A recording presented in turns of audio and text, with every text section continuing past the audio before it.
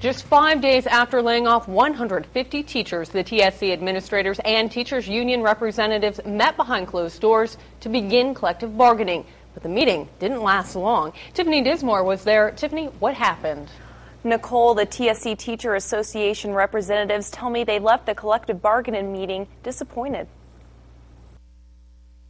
The Tippecanoe School Corporation administrators and Tippecanoe Education Association representatives met behind closed doors in this building. The teachers union presented a proposal they believe could save the 150 teachers who were laid off last week.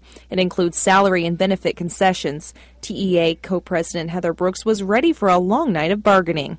I thought that we would come together and problem solve, take a break, go back to caucus, maybe that they would respond to our proposal with a counter proposal and we would go from there. We were prepared to camp out, hammer this out, go as long as we needed to. Was fully prepared to spend hours here this evening to discuss the issues, to come up with suggestions on ways to help the TSC and the students, and less than 10 minutes was just extremely disappointing for me. TEA co-president Ed Tilley says he was surprised with how the meeting turned out. I'm hurt. I'm really hurt as a teacher, as a taxpayer, as a patron. My children are in TSC, that we didn't sit down and talk about this. Superintendent Scott Hambach says the meeting was the first opportunity to hear proposals from the teachers. This gave us an opportunity to receive their proposals. Then the board will be able to meet in executive session, review the proposals, and then, respond accordingly and be able to share information from the board's perspective in response to that proposal. Hambach says the school board will meet in executive session later this week to review the union's proposal.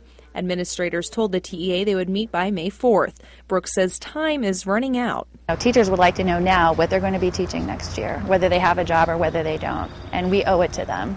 And to drag this out another 2 weeks is just a disservice to our students, our teachers. Brooks says included in the proposal are some ideas a group of parents presented to the TSC last week.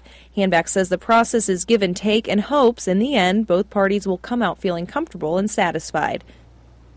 To see the proposal the TSC parents put together that the TA says they included some of those suggestions in its proposal to the administrators tonight, you can go to our website, WLFI.com. Tiffany Dismore, News Channel 18.